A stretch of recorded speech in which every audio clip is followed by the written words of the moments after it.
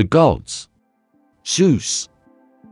Kronos, father of the gods, who gave his name to time, married his sister Rhea, goddess of earth.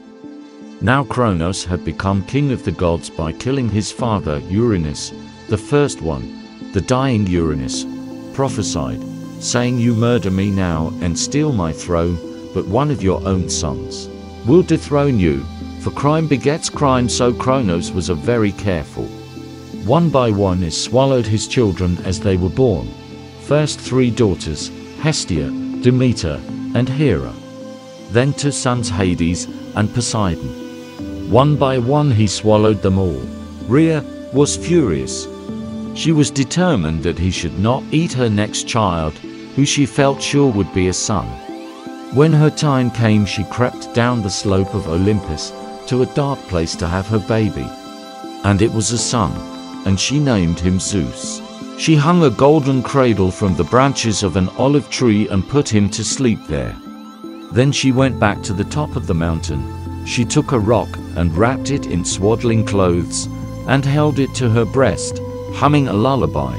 Kronos came snorting and bellowing out of his great bed and snatched the bundle from her and swallowed it. Rhea ran down the mountainside to the swinging golden cradle and took her son down into the fields. She gave him to a shepherd family to raise, promising that their sheep would never be eaten by wolves. Here Zeus grew to be a beautiful young boy, and Kronos, his father, knew nothing about him. Finally, however, Rhea became lonely for him and brought him back to the court of the gods, introducing him to Kronos as the new cupbearer. Kronos was pleased because the boy was beautiful. One night Rhea and Zeus prepared a special drink. They mixed mustard and salt with the nectar. Next morning, after a mighty swallow, Kronos vomited up first a stone, then Hestia, Demeter, Hera, Hades and Poseidon, who being gods were still undigested and still alive.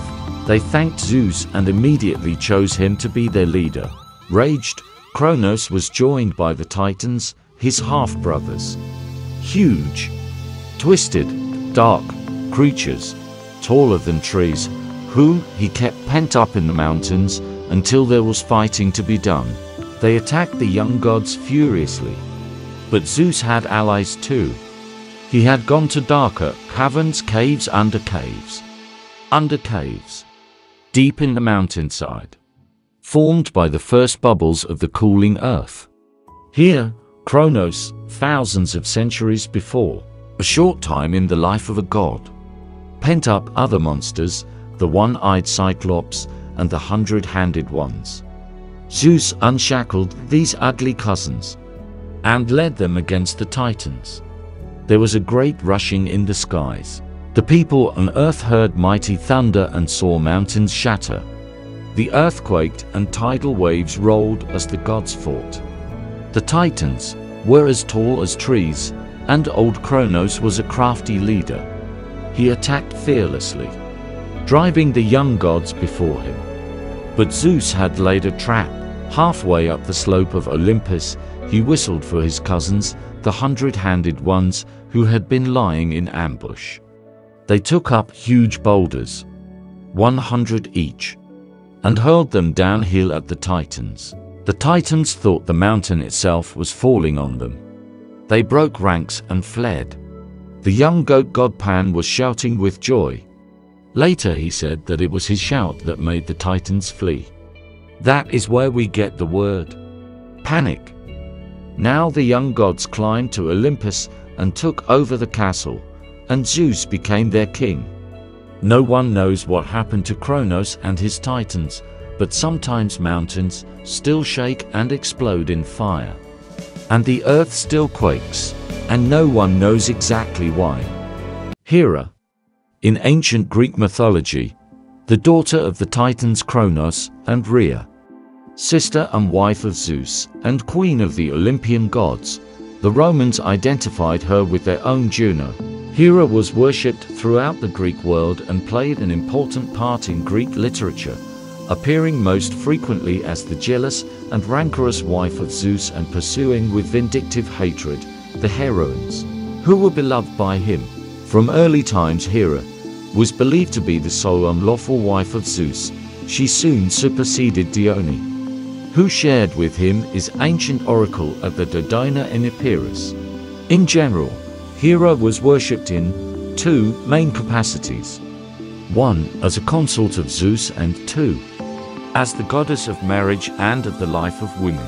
The second sphere naturally made her the protectress of women in childbirth, and she bore the title of Eileithyia, the birth goddess, at Argos and Athens. At Argos and Samos, however, Hera was even more than queen of heaven and marriage goddess. She was patron of those cities, which gave her a position corresponding to that of Athena at Athens. Although her age of ritual was markedly agricultural, she also had a celebration there called the Shield, and there was an armed procession in her honor at Stamos. This conception resulted in the breadth of functions attributed to the patron deity of a Greek state. A city goddess must be chief in peace and war alike. The animal especially sacred to Hera was the cow. Her sacred bird was the cuckoo and later the peacock. She was represented as a majestic and severe, though youthful matron. Based on the number of cults, Hera was a very ancient goddess, possibly predating even Zeus. In fact, it's assumed that we don't even know her original name. Hera is actually a title, which is usually translated as lady or mistress. Hera's Roman counterpart was Juno, the goddess who gave her name to the month of June, and even today the most popular time for weddings. Hera was usually portrayed alongside Zeus as a fully clothed matronly woman of solemn beauty, wearing a cylindrical crown called polos, or a wreath and a veil. Sometimes she carries a scepter capped with a pomegranate and a cuckoo, the former a symbol of fertility, the latter a token of the way she was wooed by Zeus. She is also often accompanied by a peacock, one of her sacred animals. Being born after Hestia and Demeter, Hera is the youngest of Cronos and Rhea's three daughters and the third child overall. Hades, Poseidon and Zeus in that order are her younger brothers, however, since just like each of her siblings, but Zeus, she was swallowed by her father at birth and later disgorged to be born again. She is sometimes referred to as Cronos and Rhea's oldest daughter, reasonably, since the Titan had to empty his stomach of his children in the order opposite of the one in which he ate them. As the guardian of marriage, and the spouse of the king of gods and men, Hera didn't have much choice but to be a faithful wife, even though she was beautiful. Not many men, and not one god dared to lay hands on her. Endymion tried once, but Zeus condemned him to eternal sleep. Ixion fared even worse. Zeus fooled him into making love with a cloud, fashioned and Hera's image, and then ordered Hermes to bind him to the perpetually turning wheel of fire. By most accounts, Hera gave Zeus for children: Ares, the god of war; Eileithyia, the goddess of childbirth; Hebe, the goddess of eternal youth; and Hephaestus, the god of fire. Zeus tricked Hera into marriage, knowing full well that the goddess loved animals. He transformed himself into a distressed cuckoo and reverted to his original form.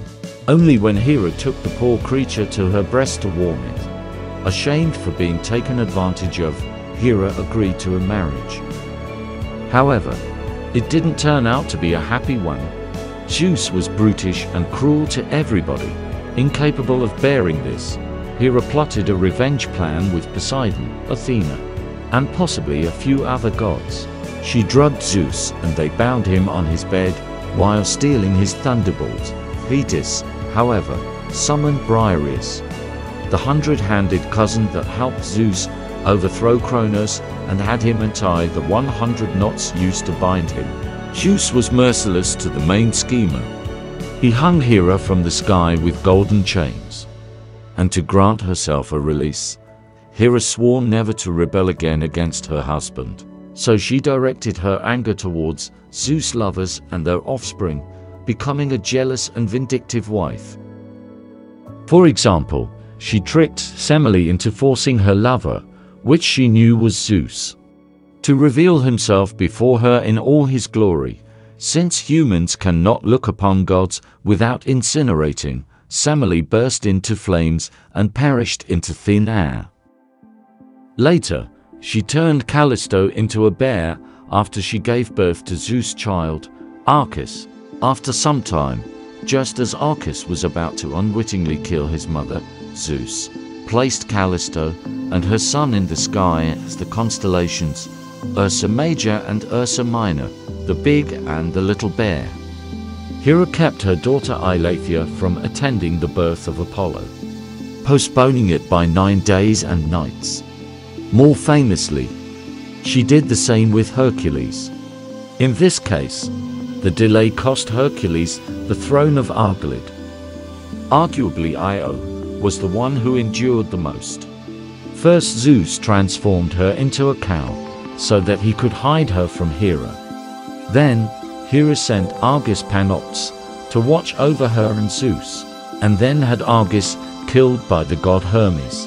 She then transformed Argus' ghost into a gadfly which bothered and pestered Io in her bovine form all the way to Egypt, where on arrival Zeus impregnated her with their son Epiphus. Just like most of the other Greek goddesses, when it came to her beauty, Hera was easily offended. Once Orion's wife, Side, meaning pomegranate, boasted that she was as beautiful as Hera. So the goddess sent her to the underworld. When Laomedon's daughter Antigone did the same, Hera turned her into a stork. Finally, after Paris chose Aphrodite instead of her, she became a sworn enemy of Troy. But that is a different story for another time.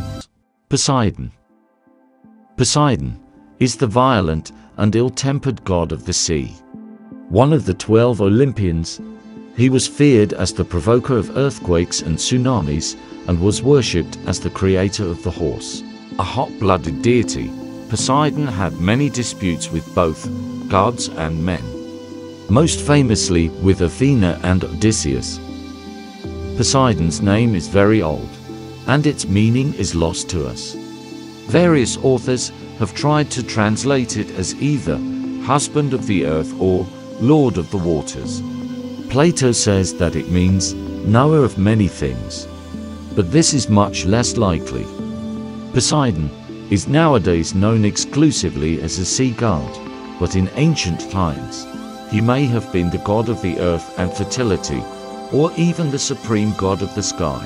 In fact, in portrayals, he looks very much like Zeus, a distinguished, bearded man with dense curly hair and piercing eyes. Homer says that his shriek was as loud as 10,000 men combined. Oftentimes, he is depicted riding a four-horse chariot and wielding a trident over the waves. The trident is his most recognizable emblem, though his son, Triton, carries one as well. It is said that Poseidon struck a rock with his trident to create the very first horse, Scythios. During the Gigantomachy, the god used the trident to break off a piece of the island of Kos, under which he subsequently entombed the giant polybotes. The piece became today's island, Nisseros. The mentioned Gigantomachy was the most important battle that happened in Greek mythology. It was a fight between the giants or Gigantes, sons of Uranus and Gaia, and the Olympian gods who were trying to overthrow the old religion and establish themselves as the new rulers of the cosmos.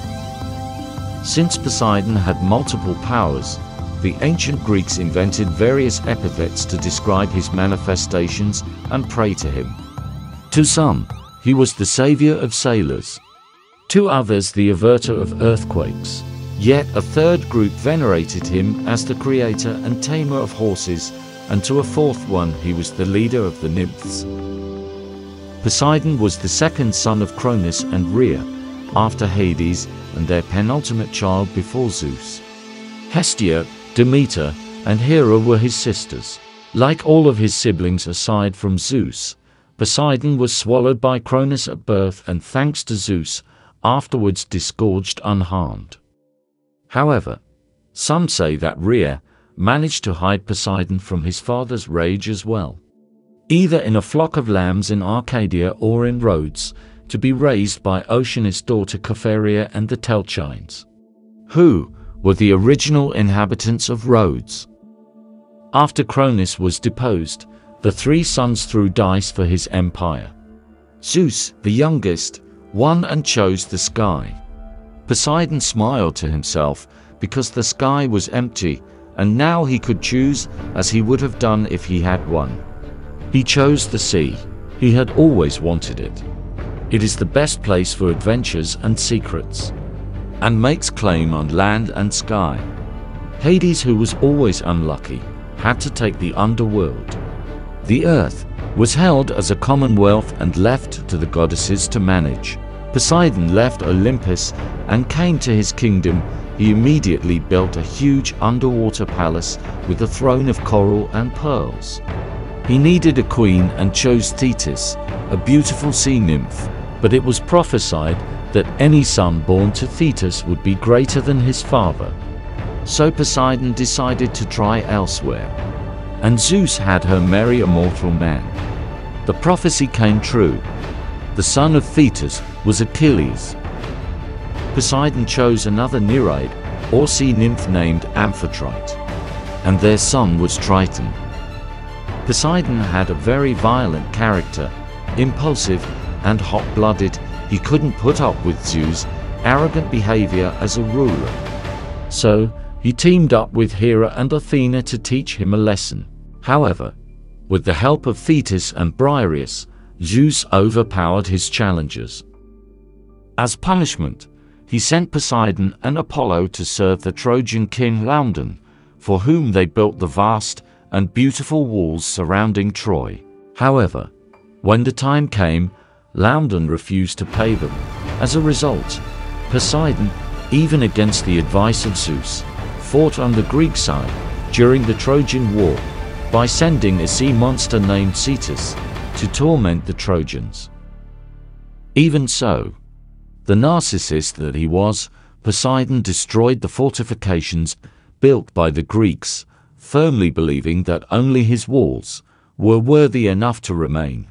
And, mad at him for blinding his son Polyphemus, he had a decade-long feud with one of the greatest Greek heroes, Odysseus.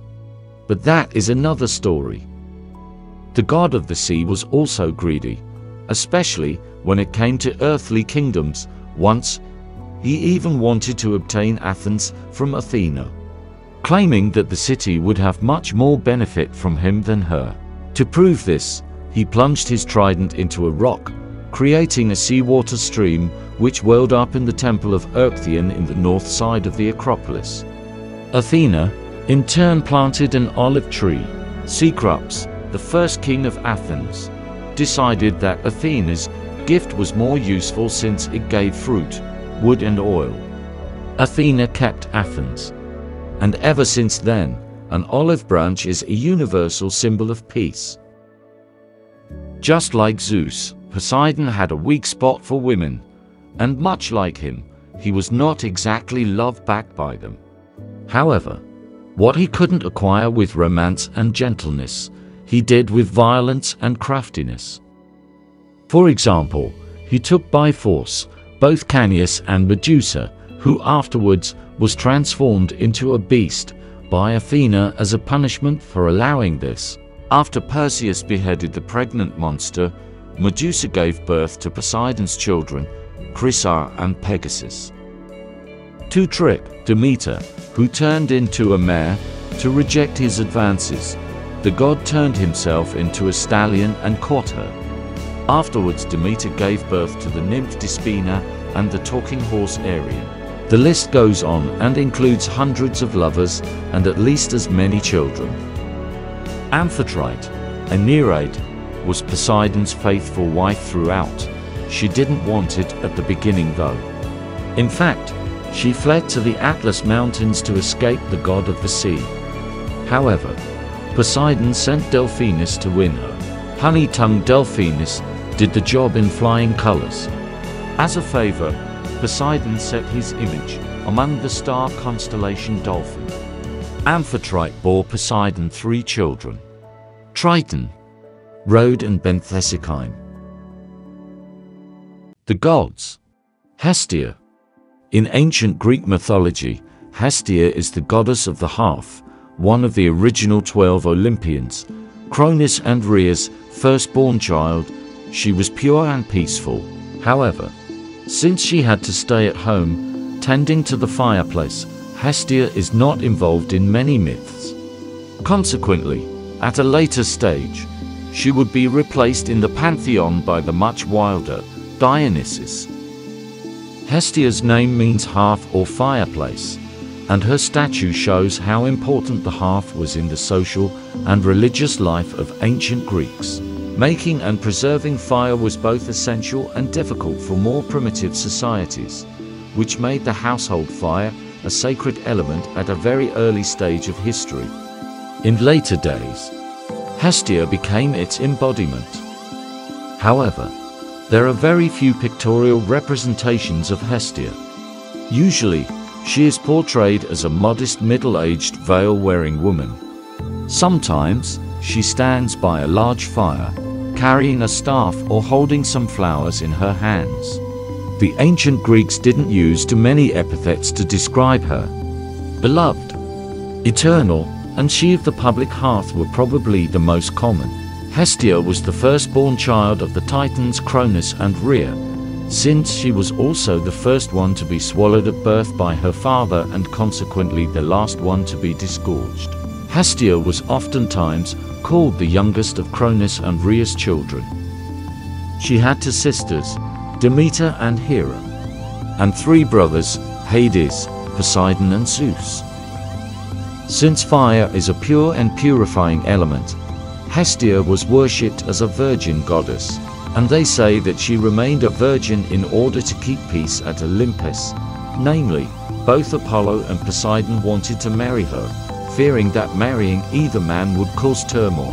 Hestia swore to an eternal virginity by placing her hand on Zeus' head.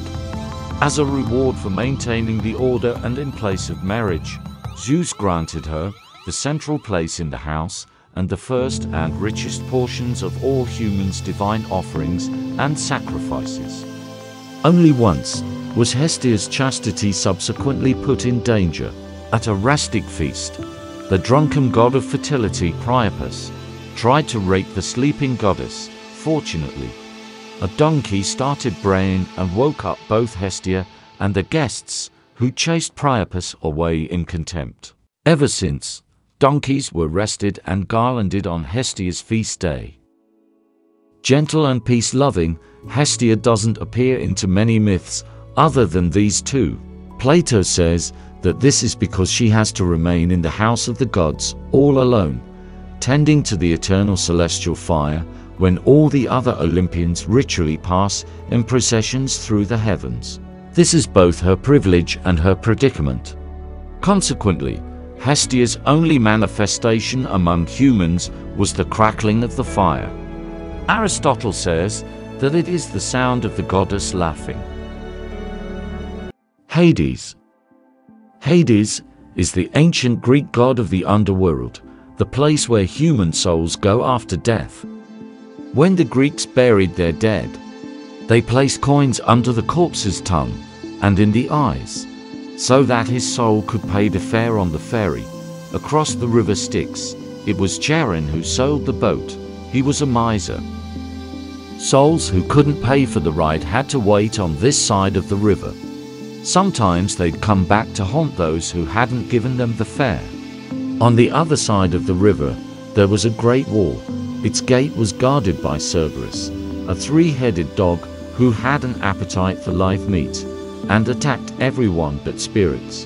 Beyond the gate in Tartarus was a great wide field, shaded by black poplars. Here lived the dead, heroes and cowards, soldiers, shepherds, priests, minstrels and slaves. They wandered back and forth aimlessly. When they spoke, they twittered like bats. Here they awaited trial by 3 judges, Minos, Rhadamanthus and Aeacus. Those who had particularly displeased the gods were given special punishment. Sisyphus was made to push a huge rock uphill. Each time he would get halfway, it breaks loose and rolls back down to the bottom, and he has to start all over, and he will do this for all time. Tantalus has been given a burning thirst, and set chin deep in a cool clear stream of water, and every time he dips his lips to drink the water, it shrinks away, and he will remain like this while Sisyphus pushes his stone. But these are special cases. Most souls had to wait in the field of asphodel for nothing. Those judged to be of unusual virtue went to the Elysium fields close by, which were full of music, and the brave, and who had the chance to be reborn again on earth, and they danced all day long and all night long, as the dead need no sleep. And a special part of Elysium, called the Isles of the Blessed, here lived those who had been 3 times born, and 3 times gained Elysium. Hades and his queen lived in a palace of black rock. He was very jealous of his brothers, and scarcely ever left his domain. He was fiercely possessive, gloated over every new arrival, and demanded a head count from Charon at the end of each day. Never did he allow any of his subjects to escape, nor did he allow a mortal to visit Tartarus and return. There were only ever 2 exceptions to this rule, but those are other stories. The palace grounds and the surrounding fields were called Erebus, and this was the deepest part of the underworld. No bird flew here, but the sound of wings was heard, for here lived the Erinyes or Furies, who were older than the gods. Their names were Tisiphone, meaning avenger of murder; Alecto, meaning unceasing in anger; and Mogara, meaning jealous. They were hags with snakes for hair, red-hot eyes, and yellow teeth. They slashed the air with metal-studded whips, and when they found a victim, they whipped the flesh from his bones. Their task was to visit Earth and punish evildoers, especially those who had escaped other punishment. They were greatly feared. No one dared say their names. They were referred to as the Eumenides, or kindly ones. Hades valued them. They enriched his kingdom by persuading people to suicide, and he enjoyed the stories they returned to Erebus with. Hades was well cast to rule the dead. He was violent, loathed change, and was given to rage. As the ruler of the dead, Hades was a grim and ghastly figure, inspiring fear and terror in everybody. Consequently, he was rarely depicted in art. When he was most commonly portrayed with a beard and a solemn, mournful look. He frequently wears a helmet named the Helm of Darkness, or Cap of Invisibility.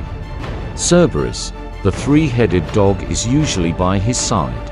Every so often, he carries a scepter or holds the keys to his kingdom. At a later stage, he became associated with his weapon of choice, the bident, a 2-pronged fork modeled after Poseidon's Triton. Hades means the unseen one. A suitable name, since Hades is the ruler of an invisible world. However, the ancient Greeks rarely used this name, just like Christians rarely used the word hell during the Middle Ages.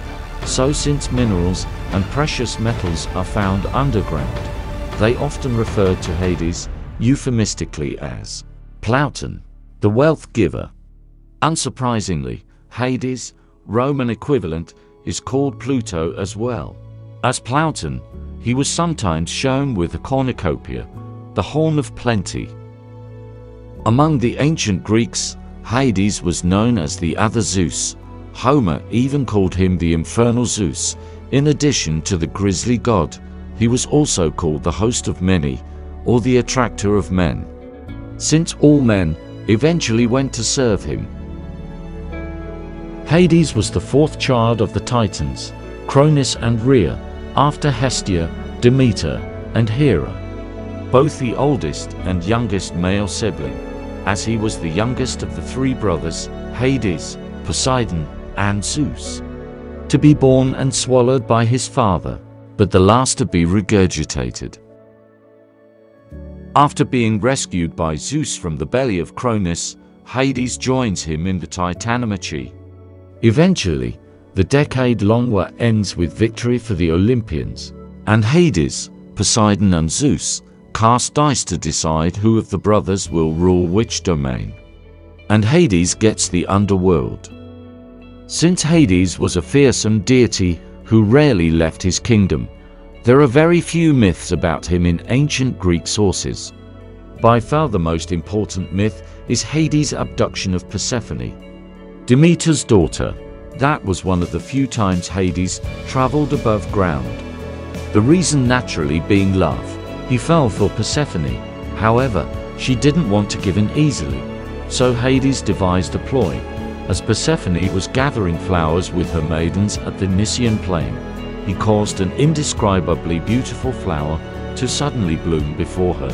As she reached to pluck it, the ground around her opened up and Hades appeared before her, all dreadful and majestic in his four-horse golden chariot, and took her with him to the underworld. Demeter, the goddess of fertility, was so distressed at the absence of her daughter that she started fasting and wandering aimlessly. Finally, after 9 days, Hecate told her what happened, and after the all-seeing Helios confirmed the event, Demeter left Olympus in protest, and the earth turned barren and infertile as a desert. After a year, Zeus sent Hermes to Hades with the request that he return Persephone to her mother, to which he complied, but only after making her eat a pomegranate seed to bind her to his kingdom eternally. Now both sides had no choice but to accept Zeus' compromise. Persephone would spend 2/3 of the year with Demeter, but 1/3 with Hades. And this is the part of the year which corresponds with the winter months. And every spring would be reunited with her mother, marking the season of rebirth. It's possible that Hades and Persephone didn't have any children. However, some say that Zagreus may have been their son, and Macaria is also claimed to be Hades' daughter, but no mother is mentioned. As the realm of the dead, Hades is mentioned 10 times in the New Testament in its original Greek text. Older translations, such as the King James Bible, invariably translate it as hell. Demeter. In ancient Greek mythology, Demeter is the goddess of grain and agriculture, one of the original 12 Olympians.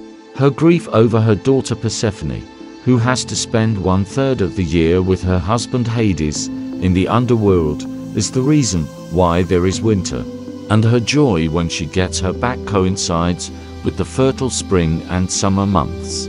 Demeter and Persephone were the central figures of the Eleusinian Mysteries, the most famous secret religious festivals in ancient Greece. Demeter's name consists of 2 parts, the second of which, Meter, is almost invariably linked with the meaning mother, which conveniently fits with Demeter's role as a mother goddess. However, there are still debates over the meaning of the first part, D, which most scholars associate with Gaia, making Demeter Mother Earth. Others, however, prefer to link it with Deo, which is a surviving epithet of Demeter and may have been in an earlier form the name of one of few grains. Demeter is usually portrayed as a fully clothed and matronly-looking woman, either enthroned and regally seated or proudly standing with an extended hand. Sometimes she is depicted riding a chariot containing her daughter Persephone, who is almost always in her vicinity. The goddesses, as they were endearingly called, even shared the same attributes and symbols: the scepter, cornucopia, ears of corn, a sheaf of wheat, torch, and occasionally a crown of flowers. Demeter was known mostly as the giver of food and grain, or she of the grain, for short, Ceto. However, since she presided over something as vital as the cycles of plants and seasons, the ancient Greeks also referred to her as Tesmophoros, or the bringer of laws. and organized a women-only festival called Thesmophoria to celebrate her as such. Other epithets include green, the giver of gifts, the bearer of food and great mother. Demeter was one of the 6 children of Cronus and Rhea, their middle daughter, and their second child overall, born after Hestia, but before Hera and her brothers, Hades, Poseidon, and Zeus. Just like all of her siblings, she was swallowed at birth and later, following an intervention by Zeus, was regurgitated by her father unharmed. Demeter didn't have many partners and was rarely portrayed with a male consort. The mortal Iasion and her brothers Poseidon and Zeus are the most noteworthy, if not the only exceptions. Early in her life, she fell in love with a mortal named Iasion. She seduced him at the marriage of Cadmus and Harmonia and lay with him in a thrice-plowed field. Zeus didn't think it appropriate for such a respected goddess to have a relationship with a mortal, so he struck Iasion with a thunderbolt. But by then, Demeter was already pregnant with twins, Plautos and Philomelas, the former the god of wealth, and the latter the patron of plowing. Next, Demeter's brother Poseidon transformed into a stallion and forced himself upon her, and the goddess, once again, became pregnant with 2 children, Despina, a nymph, and Arion, a talking horse. Finally, Demeter became Zeus' 4th wife. From their union, Demeter's most well-known child was born, Persephone. The most important myth involving Demeter concerns her daughter Persephone's abduction by Hades and Demeter's subsequent wanderings. Hades, the lord of the underworld, fell in love with Demeter's virgin daughter and decided to take her into marriage. So one day, as she gathered flowers with her maidens, he lured her aside using a fragrant and inexpressibly beautiful narcissus flower, and then snatched her up with his chariot, suddenly darting out of a chasm under her feet. Inconsolable, Demeter walked the earth, far and wide for 9 days to find her daughter, but to no avail. And then, on the 10th day, Hecate told her what she had seen. And Helios, the all-seeing god of the sun, confirmed the story. Demeter wasn't just heartbroken anymore. She was now angry as well, and with everybody, especially with Zeus, who had approved the whole plan and even aided Hades, after receiving a brand new and bigger thunderbolt weapon directly from the god of the underworld. So Demeter left Mount Olympus and went to grieve her daughter among the mortals. Disguised as an old woman, she ended up at the court of King Chelius of Eleusis, where his wife, Metaneira, hired her to be the nurse to her baby son, Demophon. And Iambe, the old servant woman of the house, cheered her with jokes, and Demeter laughed for the first time in weeks.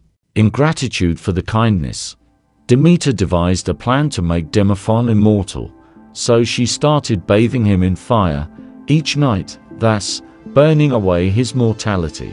However, one day, Metaneira witnessed the ritual and, not realizing what was happening, started screaming in panic and alarm. This disturbed Demeter's strategy, so she revealed herself at once and told Metaneira that the only way that the Eleusinians will ever win her kindness back is by building a beautiful temple and establishing a festival in her glory.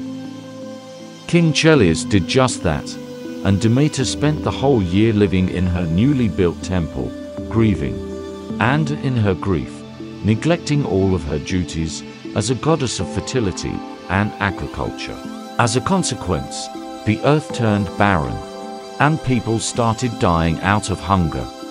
After being alerted to the problems on the earth by all the mortals' prayers, Zeus unsuccessfully sent all the gods one by one to Demeter with gifts and pleas, and realized that he would have to bring Persephone back to her mother if he didn't want to see humanity wiped out from the planet. So he sent Hermes to Hades, and the divine messenger fetched back Persephone to her mother. However, The gods soon realized that Demeter's daughter had already eaten one seed of pomegranate in the underworld, which obliged her to remain there. Having been tricked into eating the seed by a boy that Demeter had previously turned into a lizard, and was killed by an eagle and subsequently ended up in the underworld with Persephone. Knowing that Demeter wouldn't allow such a thing to happen, Zeus proposed a compromise. Persephone would spend 1/3 of the year with Hades and the other 2/3 with Demeter. The former, the period during which Demeter is grieving, corresponds to the winter months of the year, when the earth is infertile and bare. The latter, when she rejoices, overlaps the abundant months of our springs and summers. The myth likewise explains the growth cycle of the plants.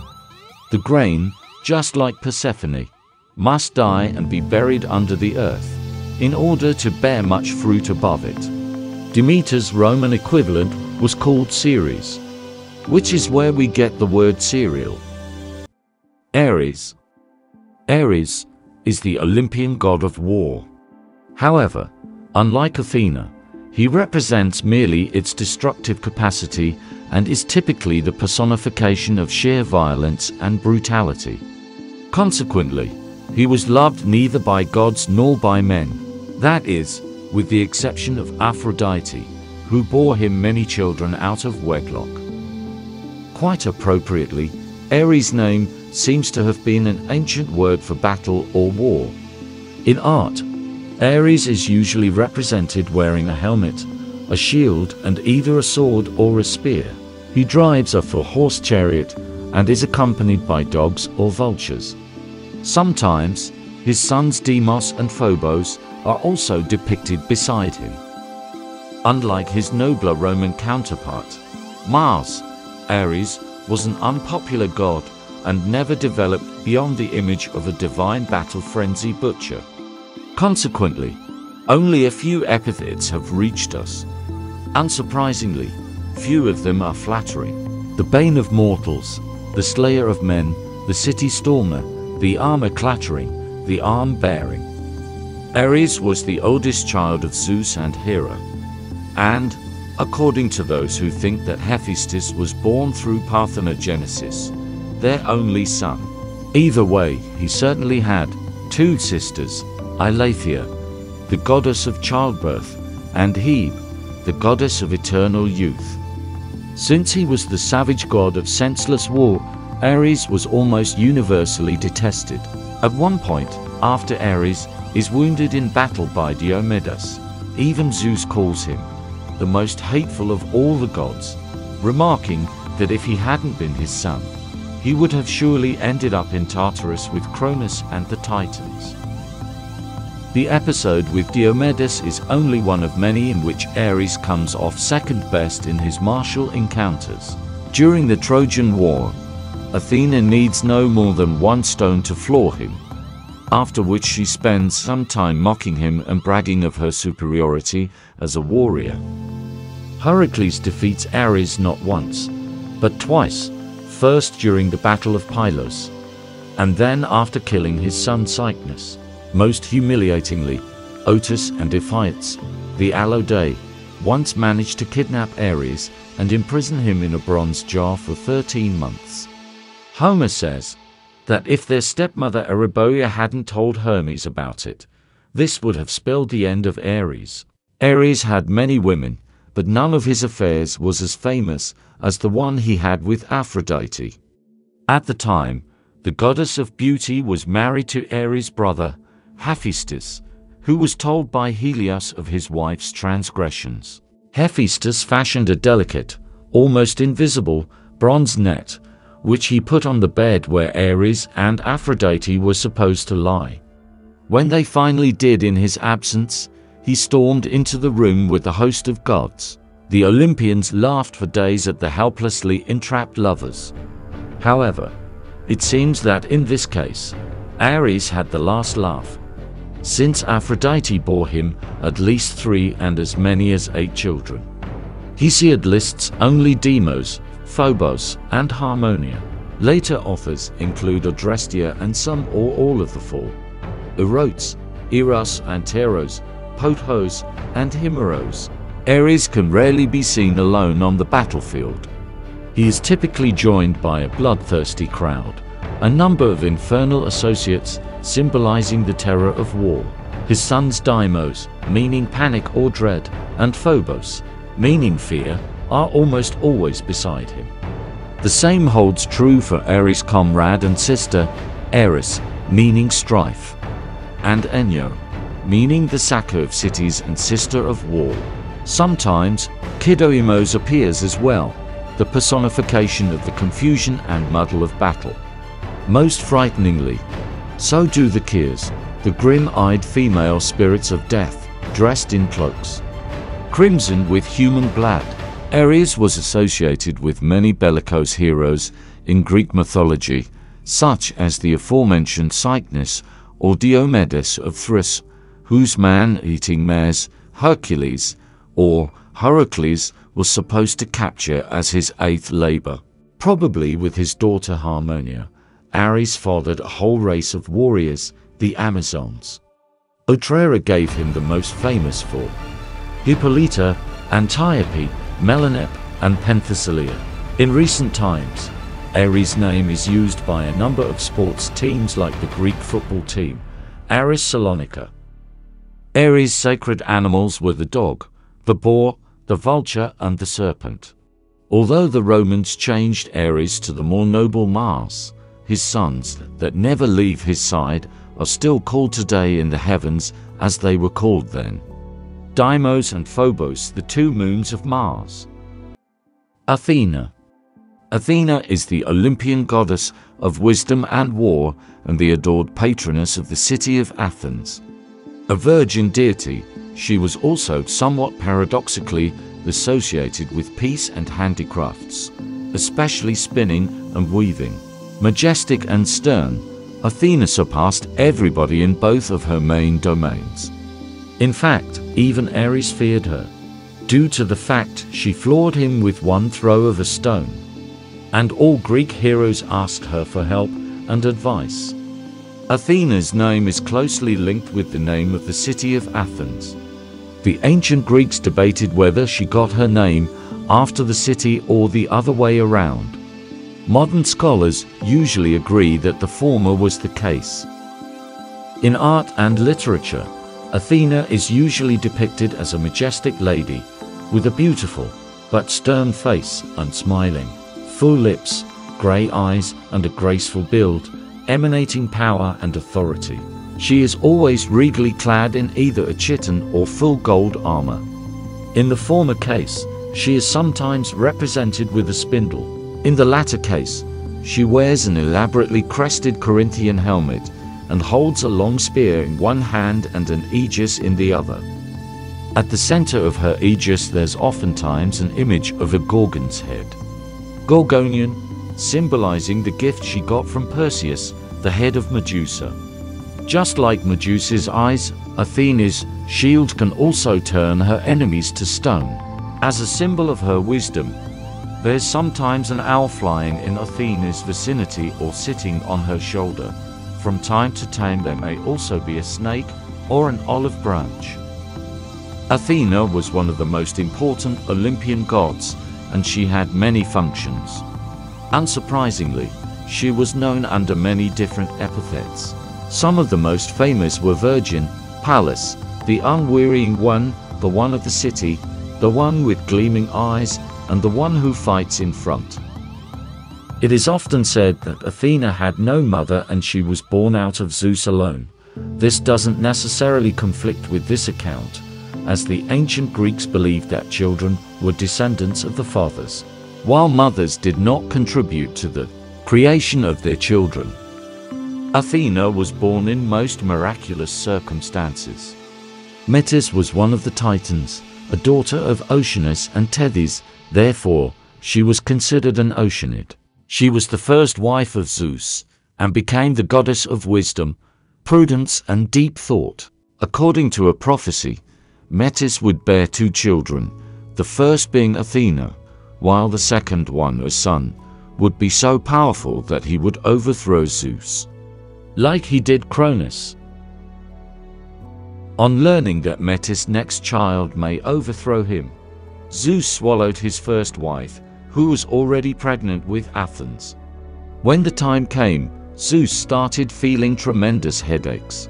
As even he couldn't bear them, Hephaestus struck him with his axe, and lo and behold, Athena leapt out of Zeus' head, fully armed and with a cry so mighty and fearsome that Uranus and Gaia were shaken to their bones with terror. Zeus was delighted and full of pride. As a child, Athena had a friend she loved above all. Her name was Pallas, and she was all but her equal in the art of war.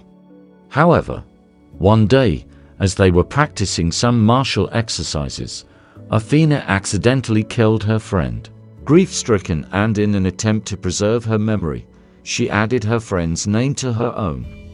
That's why many people know Athena as Athena Pallas. Just like Artemis and Hestia, Athena was never swayed by love or passion. Consequently, she never had any children. Some say that Erycthonius was an exception, but, in fact, Athena was only his foster mother. True, Hephaestus did try to violate her, but she fought him off, so he spilled his semen over the earth, after which Gaia was impregnated. When Erycthonius was born, Athena took him under her wing, just like she would do afterward with another cult hero, Heracles. Poseidon and Athena had a much publicized quarrel over who deserves to be the patron of the most prosperous ancient Greek city, Athens. Poseidon claimed that the city would benefit more from him than Athena, and to prove this, he struck his trident into a rock, creating a seawater stream which welled up in the temple of Erechtheion on the north side of the Acropolis. Smart as she was, Athena did nothing spectacular, she merely planted an olive tree.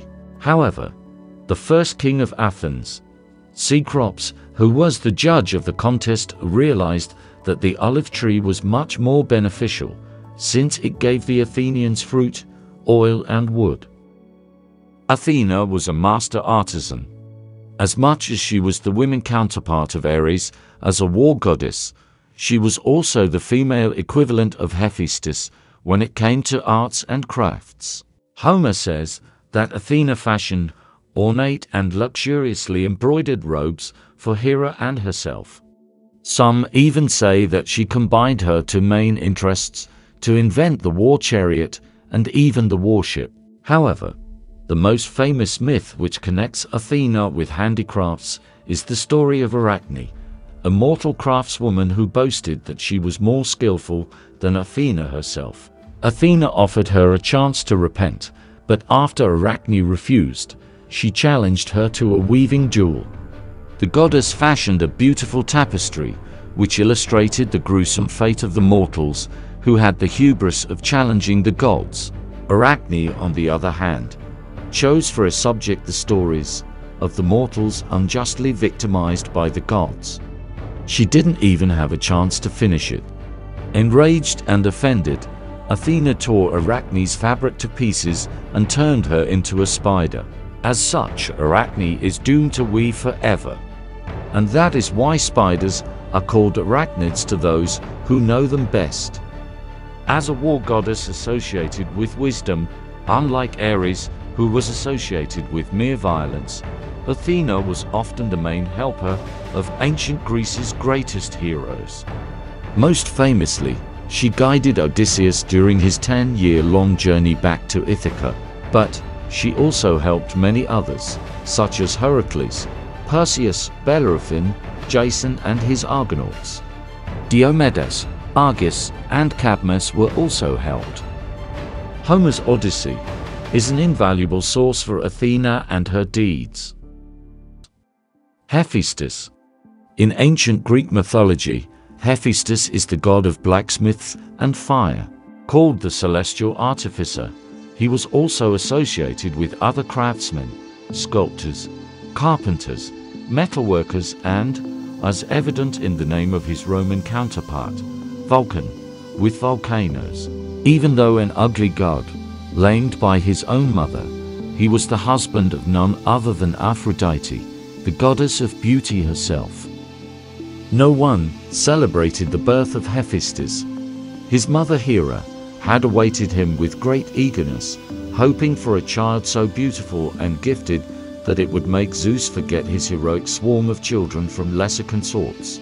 But when the baby was born, she was appalled to see that he was shriveled and ugly with an irritating bleating wail. She did not wait for Zeus to see him, but snatched the infant up and hurled him off Olympus. For a night and a day he fell, and hit the ground at the edge of the sea with such force that both of his legs were broken. He lay there on the beach writhing in agony, but unable to die because he is immortal. Finally the tide came up and a huge wave curled him under its arm and carried him off to sea. There he sank like a stone, and was found by Thetis, the Nereid, or sea nymph.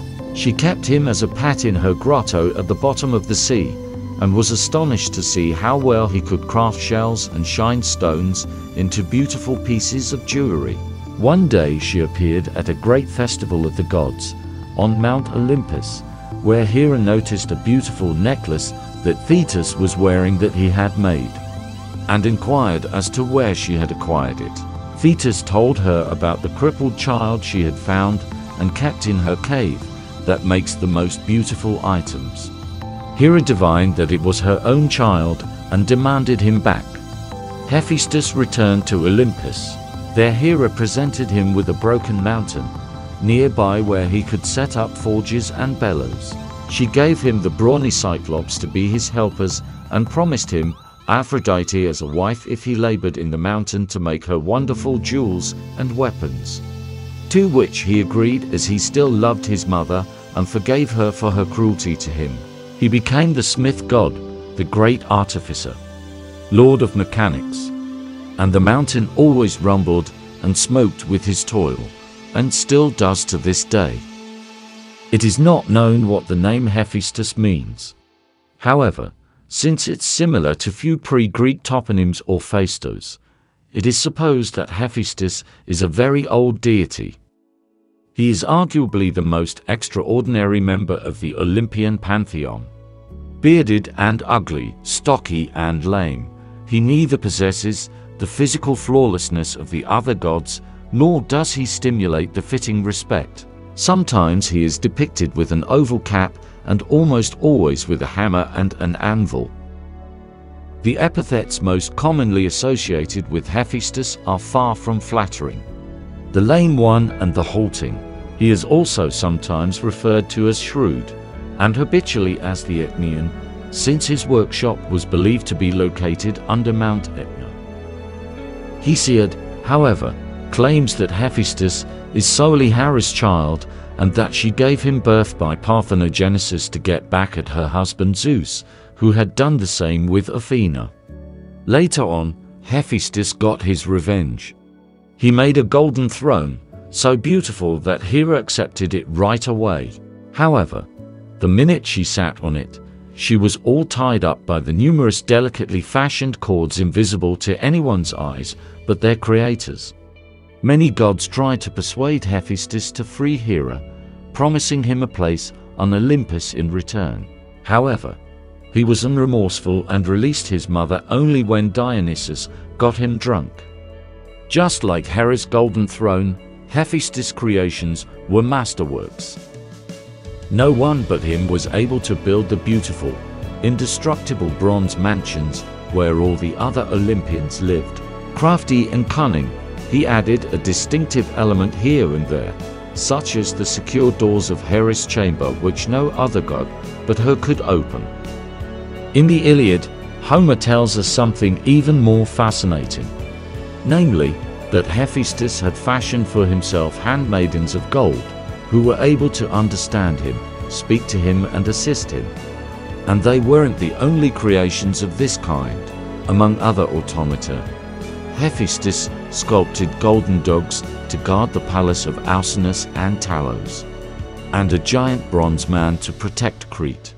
Some even say that, at the request of Zeus, he also sculpted the first mortal woman, Pandora. Finally, Hephaestus was the creator of some of the most stunning pieces of military equipment ever seen.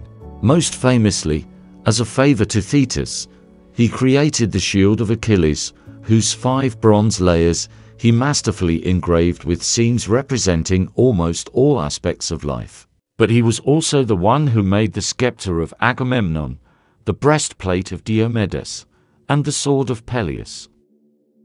For an ugly god, Hephaestus couldn't have fared much better when it comes to women. Most commonly, his wife is said to have been none other than Aphrodite, the goddess of beauty herself. However, she wasn't very faithful to him, sleeping with Ares behind his back. One day, Hephaestus caught the lovers and trapped them in a fine woven chain net, after which he called upon the other gods to laugh at their shame. Poseidon persuaded him to free the adulterers, but Hephaestus wasn't done. When Ares and Aphrodite's daughter Harmonia married Cadmus, he gifted her a magical necklace, which would bring misfortune to her and everyone who will afterward wear it. Other authors say that Hephaestus was married to Aglaia, the youngest of the Graces. She gave him 4 children: Euclea, Euthenia, Euphene, and Philophrosine. One time, Hephaestus tried to force himself upon Athena. Athena managed to escape on time, so Hephaestus' seed fell on the earth and impregnated Gaia, who afterward gave birth to Erycthonius, an early ruler of Athens.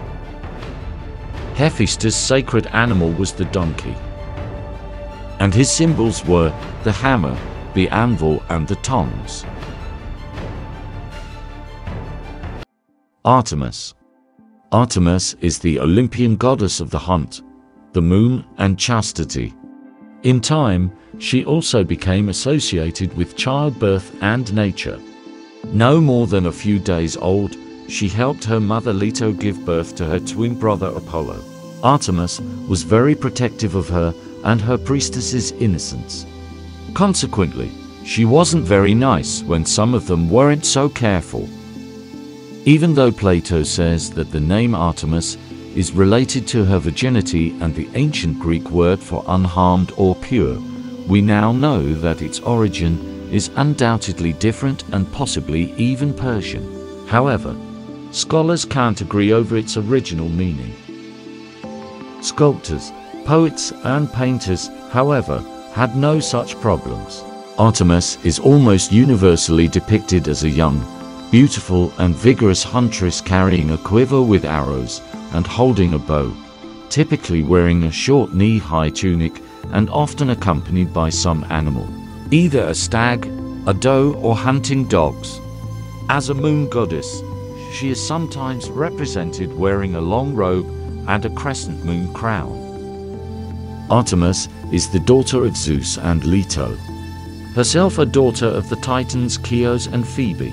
Angered by her husband's infidelity, the ever-jealous Hera cursed Leto to never give birth anywhere on solid earth and sent the mighty serpent Python to hunt her down wherever she fled. Zeus sent the south wind to carry her to the island of Delos, but Python swam after her. When she reached the island, Zeus unmoored it, and pushed by the south wind they moved faster than Python could swim. So on the island of Delos, Leto gave birth to Artemis while balancing herself on an olive branch.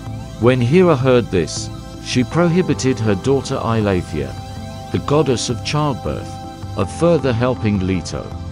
This postponed the birth of Apollo for 9 days, and who knows how much more time would have passed if the baby Artemis hadn't miraculously learned the art of midwifery and helped Leto finally deliver her brother. Zeus watched the twins on earth from Olympus and thought that their faces shone brighter than all others, Apollo giving off a gold light and Artemis a silver light. And Zeus knew that they were godlings and belonged on Olympus with the gods. So on their 3rd birthday, he sent for them. He had Hephaestus make Apollo a golden bow with a quiver of arrows that never ran out, and a golden chariot pulled by golden horses. But he withheld Artemis gifts. Zeus preferred her and liked her to ask him for things. "So what gifts would you like, young maiden?" he said. "I want to be a maiden forever," she replied. "And I want lots of names, in case I get bored with one.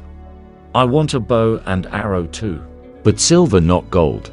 And I want a tunic, short enough to run in, and 20 wood nymphs to hunt with me, and 50 sea nymphs to sing for me. And I need a pack of hounds, swift, ferocious ones that can outrun any deer."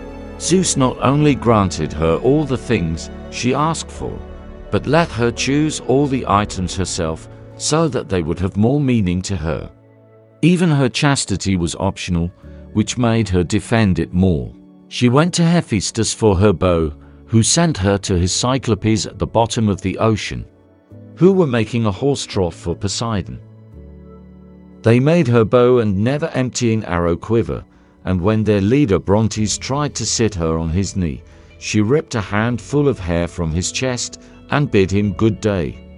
Then rounded up all the most beautiful sea nymphs, and left for the woods, where she selected the very best wood nymphs. Then she went to see Pan in the mountains of Arcadia, where she took 10 of his most ferocious dogs, and ordered them to bring back a pair of deer unharmed. She harnessed them to her silver chariot that Hephaestus had just finished making for her, and dashed off into the mountains. The first 4 times she fired her silver bow, she split a pine tree, then an olive tree. Then she killed a wild boar. The 4th arrow she fired into a city of unjust men, killing every single one before the arrow ceased its flight.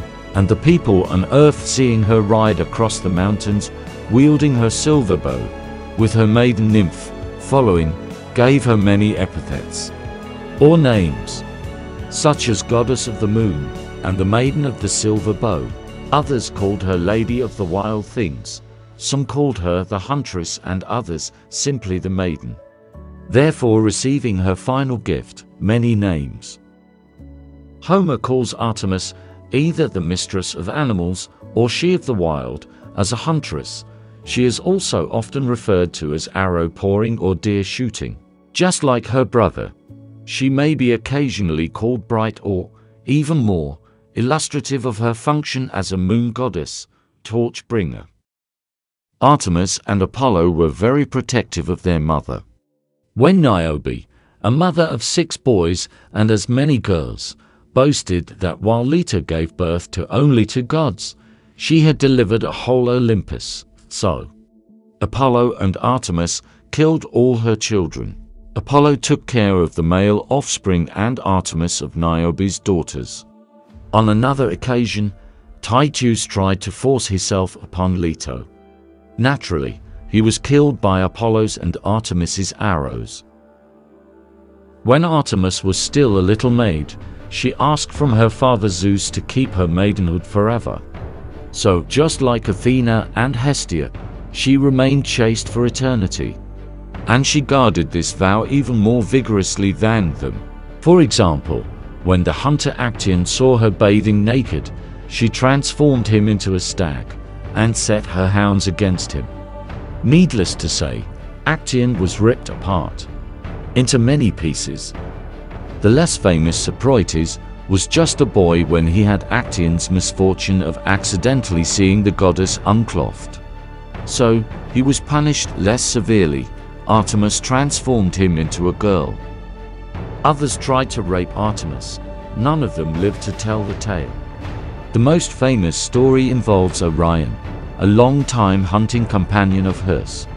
In fact, he may as well have been Artemis' only love interest. However, when he tried taking off Artemis' robe, the goddess killed him. Others say that Orion was actually killed by a scorpion sent by Gaia, or an Apollo's arrow. The gods merely tried to keep Artemis' virginity intact, the only time she couldn't. Artemis didn't only take care of her own purity, she also defended the innocence of her worshippers, and was merciless if any one of her priestesses ever lost it. For example, after her hunting attendant, Callisto, gave birth to Zeus' son Arcas, Artemis contrived with Hera to turn her into a bear. The plan was to have Arcas kill her. However, just as that was about to happen, Zeus placed both of them into the heavens as the constellations Ursa Major and Ursa Minor. The Big and Little Bear. Just as she punished the transgressors of the sacred vow, Artemis rewarded those who kept it. So as to devote himself to a chaste life, Hippolytus scorned Aphrodite, after which the goddess of love made his stepmother fall in love with him. This set a chain of events which led to Hippolytus' death. However, Artemis called upon Asclepius and resurrected Hippolytus as a new man, who subsequently ruled in Italy under the name of Virbius.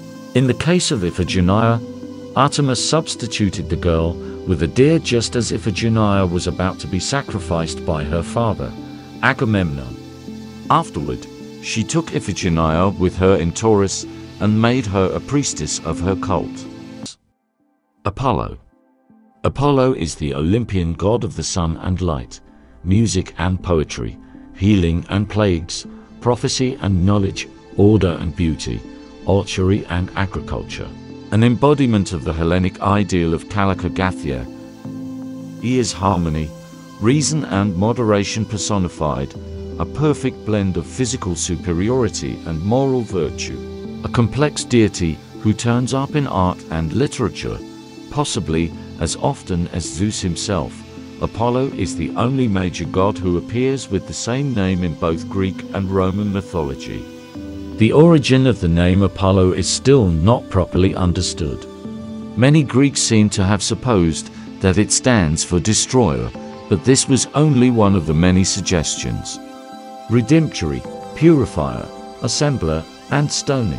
Modern scholars disagree with most of them, with the majority linking Apollo's name to the Greek word apella, which means a sheepfold, and which may suggest that Apollo was originally merely a protector of the flocks and herds. However, in time, he evolved to become a multifaceted god, adored all over Greece as the perfectly developed classical male nude, the kouros. Beardless and athletically built, he is often depicted with a laurel crown on his head and either a bow and arrow or a lyre and plectrum in his hands.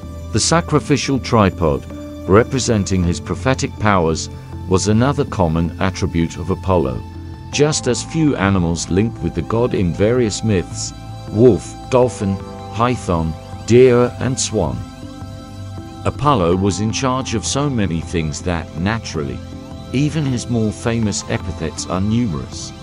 As a sun god, he was called Phoebus, or bright. As a prophet, the Greeks called him Luxius, or the one who speaks crookedly. As the god of music, he was known as the leader of the muses. Finally, the places of Apollo's birth and worship adorned him with three other appellations: Delian, Delphic, and Pythian. Apollo is the son of Zeus and Leto. As one of the numerous Zeus lovers, his mother incurred the wrath of Hera, who sent the mighty serpent, Python, to pursue Leto throughout all lands and forbade her to give birth anywhere on solid earth. Nobody would accept a pregnant Titaness except for the island of Delos, where Leto first delivered Artemis while balancing her body on an olive branch. Afterward, Artemis helped her mother deliver Apollo as well. Fed exclusively with nectar and ambrosia, in merely 4 days Apollo grew strong and hungry for revenge. So, when he received his golden bow from Hephaestus, he went straight away to Parnassus, where Python lived, and wounded the monster with his arrows. Python managed to escape and shelter itself at Gear's ancient sanctuary in Delphi, in a cave that could not be entered. So Apollo blew on his arrows and fired them into the cave, each one bursting into flames on entering the cave and smoking Python out to where Apollo filled it with so many arrows it looked like a porcupine. The sun god was so enraged that he dared to violate the sanctity of the site by staining it with Python's blood. Zeus ordered Apollo to cleanse himself, after which he returned to Delphi and claimed the shrine to his name. After these events, Delos and Delphi became sacred sites for the worship of Zeus, Leto, Artemis, and especially Apollo. The high priestess Pythia presided over the temple of Apollo at Delphi, serving as its enigmatic oracle, and annual games were held there, named after his great victory as the Pythian Games, and he named all his priestesses Pythonesses. The day he was born, Hermes invented the lyre and stole Apollo's cattle. So as to appease his older brother after he found out what happened, Hermes offered Apollo his new invention. Ever since then, the lyre became one of Apollo's most famous attributes and its most celebrated master. However, Apollo's virtuosity would be challenged on at least 3 different occasions. The first one to dare do such a thing was the least fortunate one, the satyr Marsyas. He wasn't bad at all playing the aulos, the double flute, even equaling Apollo's skill. However, he ultimately lost the contest when Apollo said, "Now you must play your instrument upside down and sing while you play," since, unlike Apollo, he couldn't sing while playing. As punishment, Marsyas was hanged inside a cave and was subsequently flayed alive. He then nailed his skin to a tree.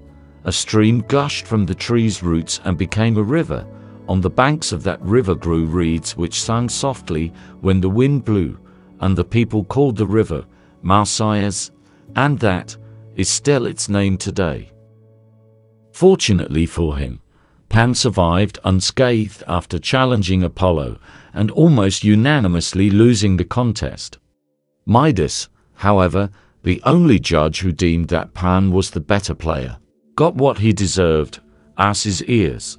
Since he obviously lacked human ears for music in the first place, Apollo was of the opinion they'd suit him best. Cinyras, the king of Cyprus and a great flute player, didn't learn anything from these 2 episodes. After losing his contest against Apollo, he was either killed by the god or committed suicide.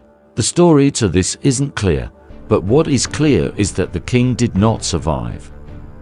Apollo was loved by both gods and humans, women and men, and, more often than not, he loved them back as well.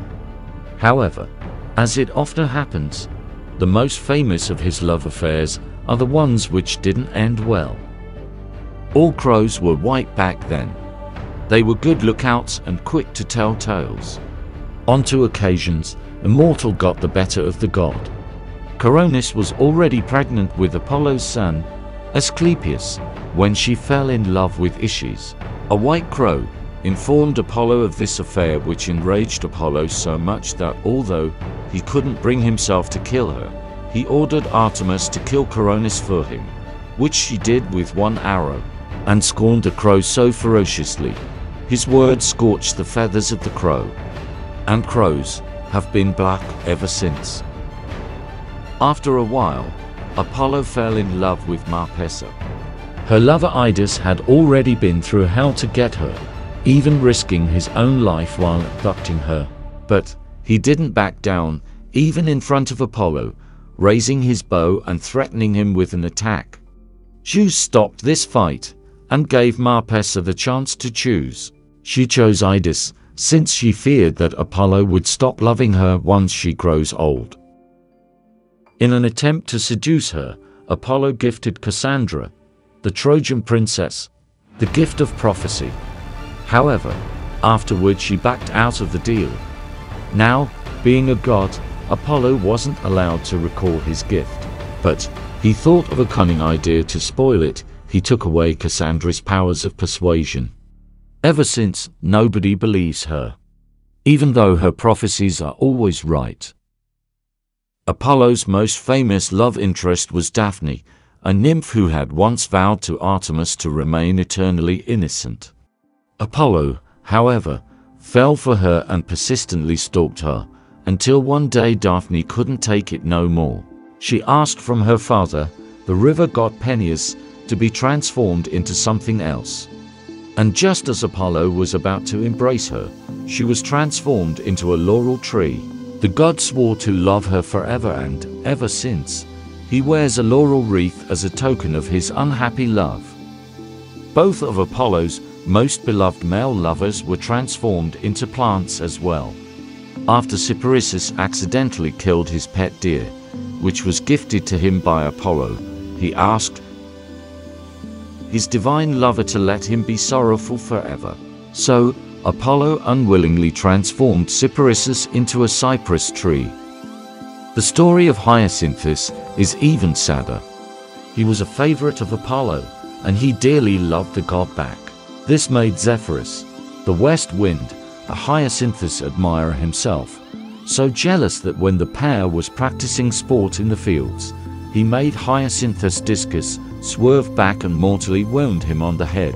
However, Apollo didn't allow Hades to take all of Hyacinthus to his realm. Out of his spilled blood, the god created a flower which bears his lover's name to this day, the hyacinth. Apollo appears throughout most of the Greek literature. 3 of the Homeric hymns are dedicated to him. The 21st and the 25th are short ones, but the 3rd is fairly long and beautiful.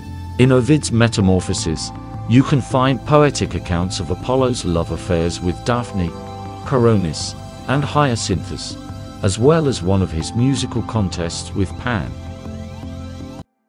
Aphrodite. Aphrodite is the Olympian goddess of love, beauty, sexual pleasure, and fertility. So there are more stories told about her than anyone else. Being what she is, she enters other stories, and such as the power of her magic girdle, that he who even speaks her name falls under her spell. And unlike other Olympians, is never distracted from her duties. Her work is her pleasure, her profession her hobby. She thinks of nothing but love, and nobody expects more of her. She is regularly attended by a few of her children, the Erotes, who are capable of stirring up passion in both mortals and gods at the goddess's will. Portrayed as both insatiable and unattainable, Aphrodite was born out of the primal murder, when Cronus butchered his father, Uranus, with the scythe that his mother had given him. He flung the dismembered body off Mount Olympus and into the sea, where it floated near the coast of Cythera. Out of the foam that Uranus' castrated genitals created when they fell into the sea arose a fully grown and naked Aphrodite, more beautiful than anyone before her or since. Even though married to Hephaestus, she had affairs with all Olympians except Zeus and Hades, most famously with Ares, the god of war. She also had famous romances with 2 mortals, Anchises and Adonis.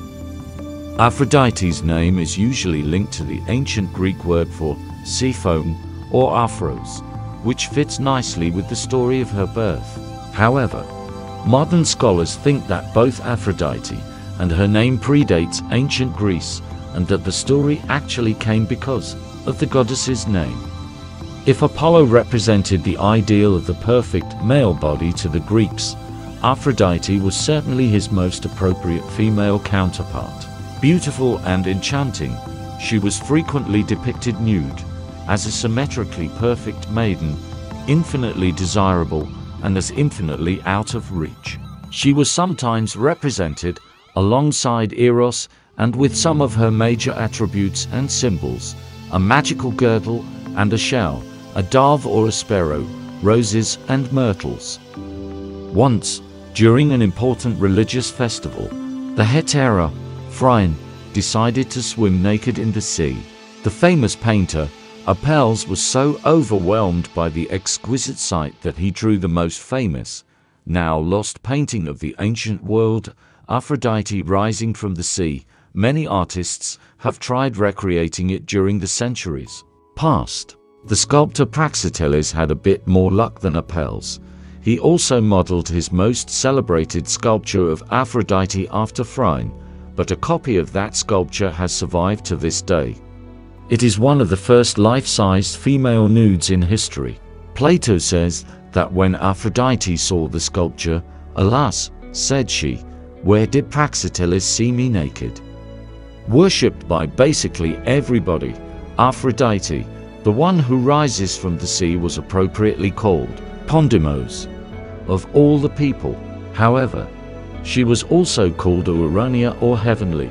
So some Greek moralists tried to make a distinction between these two Aphrodites, claiming that Aphrodite Pandemos is the goddess of sexual desire and Aphrodite Urania, the one of platonic love. Now we know that this was the same goddess, called by numerous other contradictory epithets as well, which often describe the complex nature of love, smile-loving, merciful, and the one who postpones old age, but also unholy, the dark one, and the killer of men. Homer and Hesiod tell two different stories about the origin of Aphrodite. According to the former, Aphrodite was the daughter of Zeus and the Titaness Diona, thus making her a second-generation goddess, much like most of the Olympians. However, Hesiod retells the much more famous myth. According to him, Aphrodite was born when Uranus' genitals fell into the sea after he was castrated by his son Cronus. The goddess of love emerged from the waters on a scallop shell, fully grown, nude, and more beautiful than anything anyone had ever seen before or since. Aphrodite was so lovely that only the three virgin goddesses, Artemis, Athena, and Hestia, were immune to her charms and power. Unsurprisingly, the second she got on Olympus, she inadvertently wreaked havoc amongst the other gods, each of whom instantly wanted to have her for himself. So as to prevent this, and being pestered by his ever-jealous wife Hera, Zeus hurriedly married her to Hephaestus, the ugliest among the Olympians.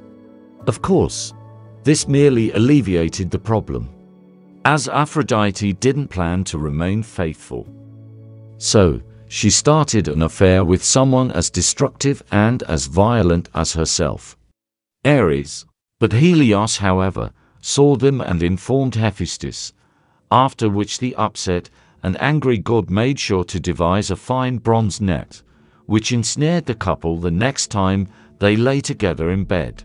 To add insult to injury, Hephaestus called upon all the other gods to laugh at the adulterers and freed them only after Poseidon agreed to pay for their release.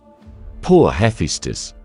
He couldn't have known that when Poseidon saw Aphrodite naked, he fell in love with her all over again. He must have found out later, since Aphrodite gave Poseidon at least one daughter, Rhode. And she didn't give up on Ares either. In fact, after the bronze net scandal, she bore the god of war as many as 8 children: Deimos, Phobos, Harmonia, Odrestia, and the 4 Erotes, Eros, Anteros, Pothos, and Himeros. Hermes didn't have many consorts, but he did have Aphrodite at least once, as the very name of their offspring, Hermaphrodites, suggests. And if we take into account that Priapus is usually considered a son of Dionysus and Aphrodite, it seems that only Zeus and Hades managed to never fall for the goddess of love. But the second one didn't even live on Olympus, and the former may have been her father. When she wasn't busy making other people fall in love, Aphrodite had some time to fall in love herself. Once, she took a baby boy she had found beside a myrrh tree to the underworld, and asked Persephone to take good care of him. However, when she went to visit him after many years, she instantly fell in love with the now unusually handsome mortal. So, she asked to have Adonis back, for that was the boy's name. Persephone wouldn't allow this. Zeus settled the quarrel by dividing Adonis' time between the two goddesses. However, Adonis preferred Aphrodite, and when the time came, he didn't want to go back to the underworld. So Persephone sent a wild boar to kill him, and Adonis bled to death in Aphrodite's arms. Anemones sprang out of the tears of Aphrodite while she was mourning the death of her lover. The couple had 2 children, Bero and Golgos. Another time, Aphrodite fell for a Trojan prince called Anchises. Pretending to be a princess herself, she seduced him and slept with him. Only afterwards she revealed herself, promising him a noble son and warning him to keep the affair to himself. Anchises wasn't able to, so he was struck by Zeus' thunderbolt, which blinded him. And he wasn't able to see his son, Aeneas, who went on to found the mighty Roman Empire. Paris was the third and final mortal who was blessed with seeing Aphrodite naked. This happened when he was tasked with judging who of the three goddesses, Aphrodite, Hera, or Athena, was the fairest. Aphrodite promised Paris the most beautiful mortal girl in the world, if he chose her. So naturally, he did. Aphrodite made sure that he got Helen, the Spartan queen, an event which triggered the bloody, decade-long Trojan War. Few dared to resist the power of Aphrodite, and she had mercy for none of them. Hippolytus preferred Artemis to her and vowed to eternal innocence. Aphrodite made his stepmother, Phaedra, fall in love with him, which resulted in the death of both her and Hippolytus. After Aphrodite found out that Eos had slept with Ares, she cursed her to be perpetually and unhappily in love. Diomedes wounded the goddess during the Trojan War, and suddenly his wife Ego started sleeping around with his enemies.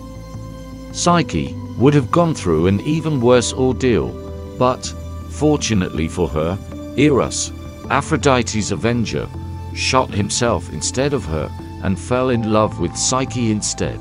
But that is a different story. Few poems are more beautiful than Lucretius' invocation of Aphrodite at the beginning of On the Nature of Things. Compare this to the longest of the three Homeric hymns dedicated to Aphrodite, the fifth one. Finally, Aphrodite is a constant companion of Aeneas in Virgil's Aeneid. When Aphrodite first stepped on the island of Cythera after her birth, the sand turned to grass and flowers bloomed. Then she went to Cyprus, where the hillsides burst into flowers and the sky was full of birds. And from her name, the word we use for inducing sexual desire is aphrodisiac. Aphrodite's Roman counterpart was Venus. Hermes. Hermes is the winged herald and messenger of the Olympian gods. In addition, he is also a divine trickster and the god of roads, flocks, commerce, gambling, and thieves. A precocious newborn, he invented the lyre and stole Apollo's cattle on the very first day of his life. Hermes was the only Olympian capable of crossing the border between the living and the dead. Most scholars think that Hermes' name derives from the Greek word herma, which means a heap of stones or cairn. Cairns were a common sight in the ancient world, serving as trail or boundary markers. Some say that the first cairn was erected by the gods when they cast all their stones in favor of Hermes during his trial for slaying Argus Panoptes. Archaic artists portrayed Hermes as a mature bearded man. However, later on, he was represented as an athletically built nude youth, immediately recognizable by four attributes: a broad-brimmed hat, batassos, winged sandals, talaria, a purse, and a herald's wand, Corycion, or caduceus in Latin. Hermes' wand, a short winged staff, entangled by two identical serpents, had magical powers, bringing sleep upon people or rousing them from it. It is very similar and frequently confused with the rod of Asclepius, which is why Hermes' wand is often incorrectly used as a symbol of medicine. According to some myths, Hermes wasn't only a messenger of the gods, but also the inventor of speech. As such, he is often associated with oratory or interpretation. In Greece, an interpreter was called Hermenius, and today the science of interpretation is known as hermeneutics. Hermes was the only Olympian capable of crossing the boundary between the living and the dead and carrying the souls of the dead to Hades. In time, he came to be known as the conductor or the leader of souls. People also called him patron of travelers and thieves, shepherd of men, trickster, and Argus slayer. Hermes was the son of Zeus and Maia, the oldest of the 7 Pleiades. He was born in a cave in Mount Selene in Arcadia at dawn. By noon he was able to invent the lyre and play a hymn, celebrating his own birth on it. That very same evening, for reasons unknown, he stole the cattle of Apollo. Afterward, he came back and innocently tucked himself up in his cradle. To invent the lyre, Hermes killed a tortoise and scooped the flesh out of its shell. Then, honoring the Pleiades, he stretched 7 strings of sheep gut over the empty shell. Once he found out who had stolen his cattle, Apollo was so angry at Hermes that bad things might have happened if Hermes hadn't appeased Apollo with a lyre-accompanied song. In exchange for it, Apollo forgave his little brother everything and swore to be his closest friend forevermore. Some say that as a token of this promise, Apollo gifted Hermes with the latter one's most emblematic object, the caduceus. By all accounts, Hermes was a darling of the gods. Artemis supposedly taught him how to hunt, and Pan how to play the pipes. He was the one who guided Persephone back to her mother, Demeter. Above all, Hermes was very close with his father, acting in many of his affairs as Zeus' wingman. Most famously, he beheaded the 100-eyed giant Argus Panoptes, previously sent by Hera to closely watch over Zeus' love interest, Io. In his role as a messenger, Hermes is present in numerous other myths. He escorts Pandora to Epimetheus, leads Perseus to the Gree, and guides Priam safely to Achilles' tent. In addition, he showed Athena, Aphrodite, and Hera the way to Mount Ida, where Paris was supposed to judge which one of them was the fairest. Even though associated with fertility, it seems that Hermes never married and had relatively few famous consorts and children. Aphrodite bore him hermaphrodites and possibly Tyche, Herse, Cephalus, and the nymph Dryope. Pan. Later poets sometimes link Hermes with Pytho or Hecate. Once Hermes and Apollo fell in love simultaneously with the virgin Chione and slept with her on the very same day. Later, Chione gave birth to twins. Philemon took after Apollo and became a famous musician. Unsurprisingly, Hermes' son Autolycus became a trickster and a thief. Poets say that few of his traits were inherited by his grandson, Odysseus. Hermes' Roman counterpart is Mercury, the god of financial gain, commerce, and messages. The 4th Homeric hymn is dedicated solely to Hermes and retells his childhood in length. In Lucian's Dialogues of the Gods, there are few imagined interchanges between Hermes and other gods 3, 14, 15, 21, 24 which, now that you know Hermes better, will certainly make you laugh. A brief preview. In the 24th dialogue, Hermes amusingly complains to his mother about the amount of work he has on his plate on a daily basis. Dionysus. Dionysus was the god of fertility and wine, later considered a patron of the arts. He created wine and spread the art of viticulture. He had a dual nature. On one hand, he brought joy and divine ecstasy, or he would bring brutal and blinding rage, thus reflecting the dual nature of wine. Dionysus and his followers could not be bound by fetters. Dionysus was the son of Zeus and Semele, and he was the only god with a mortal parent. Zeus went to Semele in the night, unseen by human eyes, but could be felt as a divine presence. Semele was pleased to be the lover of a god, even though she did not know which one. Word soon got around and Hera quickly assumed who was responsible. She went to Semele in disguise and convinced her she should see her lover as he really was. When Zeus visited her again, she made him promise to grant her one wish. She went so far as to make him swear on the river Styx that he would grant her request. Zeus was madly in love and agreed. She then asked him to show her his true form. Zeus was unhappy knowing what was about to happen, but bound by his oath, he had no choice. He appeared in his true form, and Semele was instantly burnt to a crisp by the sight of his glory. Zeus managed to rescue the fetal Dionysus and stitched him into his thigh until he would be ready to be born. His birth from Zeus conferred immortality upon him. Hera, still jealous of Zeus' infidelity and the fact that Dionysus was alive, arranged for the Titans to kill him.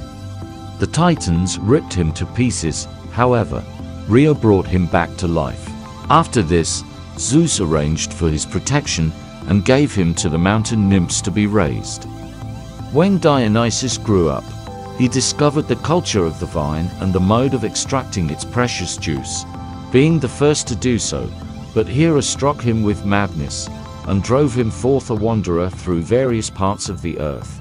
In Phrygia, the goddess Cybele, better known to the Greeks as Rhea, cured him and taught him her religious rites, and he set out on a progress through Asia, teaching the people the cultivation of the vine. The most famous part of his wanderings is his expedition to India, which is said to have lasted several years. According to a legend, when Alexander the Great reached a city called Nysa, near the Indus River, the locals said that their city was founded by Dionysus in the distant past, and their city was dedicated to the god Dionysus. These travels took something of the form of military conquests. According to Diodorus Siculus, he conquered the whole world except for Britain and Ethiopia. Dionysus saw Ariadne wandering on the coast of the island of Naxos, where Theseus abandoned her after killing the Minotaur. He immediately fell in love with her and married her. They had a happy marriage, and Ariadne bore Dionysus famous children including Olympian, Staphylos, and Thoas. Dionysus was also one of the very few characters able to bring a dead person back from the underworld. Even though he had never seen Semele, he was concerned for her. Eventually, he journeyed into the underworld to find her. He faced down Thanatos and brought her back to Mount Olympus. Dionysus became one of the most important gods in everyday life and was associated with several key concepts. One was rebirth after death, his dismemberment by the Titans, and his return to life was symbolically echoed in viticulture, where the vines must be pruned back sharply and then become dormant in winter for them to bear fruit. Another concept was that under the influence of wine, one could feel possessed by a greater power. Unlike other gods, Dionysus was not merely a god to be worshipped, but he was also present within his followers at those times. A man would possess supernatural powers and was able for things he would not be able to do otherwise. The festival for Dionysus was held in the spring when vines would start bearing leaves. It became one of the most important events of the year, and its primary focal point was the theatre. Most of the great Greek plays were initially written to be performed at the feast of Dionysus. All participants, writers, actors, spectators, were regarded as sacred servants of Dionysus during the festival. Nonnes, in his Dionysiaca, writes that the name Dionysus means Zeus' limb, and that Hermes named the newborn Dionysus this, because Zeus, while he carried his burden, lifted one foot with a limp from the weight of his thigh. And Nisos in Syracusan language means limping. Dionysus wandered the world actively spreading his cult. He was accompanied by the Maenads, wild women, flush with wine, shoulders draped with a fawn skin, carrying rods tipped with pine cones. While other gods had temples to be worshipped at, the followers of Dionysus worshipped him in the woods. There, they might go into a state of ecstasy and madness, ripping apart and eating raw any animal they might come upon. His thyasis, a fennel stem scepter, sometimes wound with ivy and dripping with honey, is both a beneficent wand and a weapon used to destroy those who oppose his cult and the freedoms he represents. The god of wine and winemaking, passion and fertility, music and dance, Dionysus represented the spontaneous and unrestrained aspects of human experience. Known as Eleutherios the Liberator, Dionysus produced euphoric states that freed his followers from both the constraints of society and their own inhibitions. Wherever music inspired dance, wherever wine led to revelry, wherever religion sparked ecstasy, Dionysus was thought to be at work. Dionysus was adapted from religious traditions of non-Greek peoples in the greater Mediterranean world. Though he was recognized as a foreigner, Dionysus was still widely worshipped within Greek society. Perhaps more than any other deity of the Olympian pantheon, Dionysus thus reflected the extensive blending of different religious traditions in ancient Greece. He lived on in the Roman world under the name Bacchus, and aspects of him have survived in other Near East religions as well, including Christianity. Thanks for watching mythology. Please remember to like, share and subscribe, and hit that notification bell for upcoming videos.